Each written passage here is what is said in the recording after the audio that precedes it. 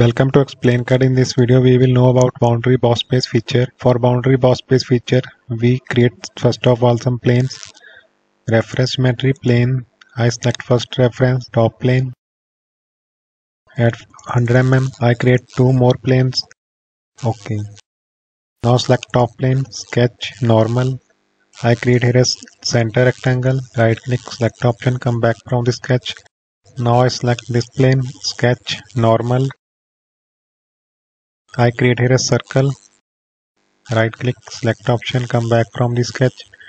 Now select this plane, sketch normal.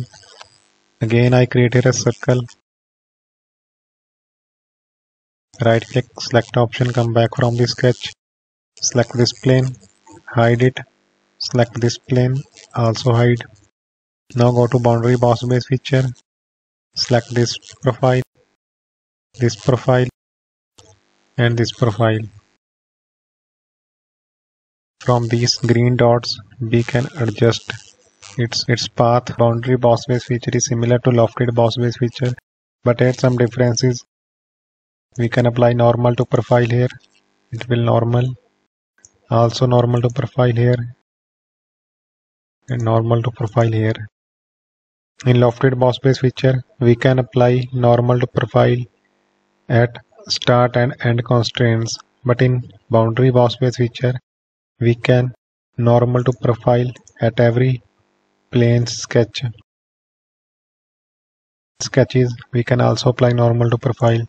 But in lofted box base feature, we can use normal to profile at start constraint and end constraint only.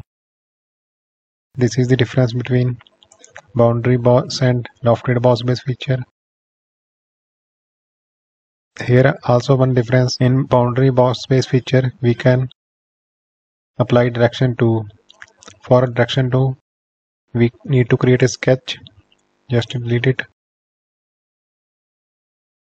Select front plane, sketch, normal. Now I create a spline.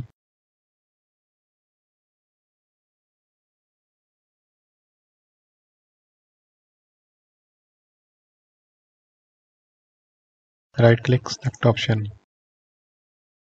Now select this, adjust its shape.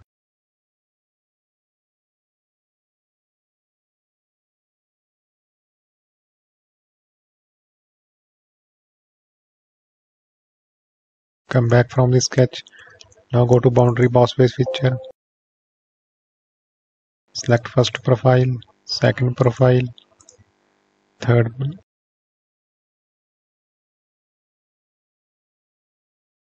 Now select direction 2. I select this one.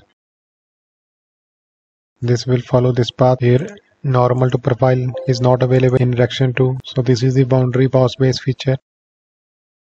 Thanks for watching. Please subscribe.